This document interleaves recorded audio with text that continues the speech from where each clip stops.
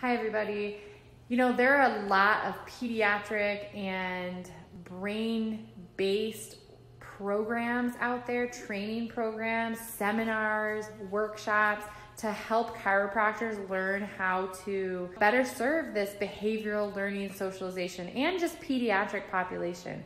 But I have to tell you, not all of those programs are built the same. One of the things that I have found just being a student is that there's so much great stuff out there, but so often you'll learn a bunch of cool stuff and not know how to apply it. Or you'll learn a bunch of marketing or a bunch of procedural stuff in business, but not have the clinical skills or clinical understanding to back it up. And this leads to problems. I'm Dr. Amy Spolstra, the founder of the Focus Academy and Brain Blossom program, and we are here to not only teach you the bigger picture, the really cool clinical concepts of brain development, typical and deflected brain development, but then pull down the simplicity, find the simplicity on the far side of complexity to say, what does that mean specifically for my exam? What do I do?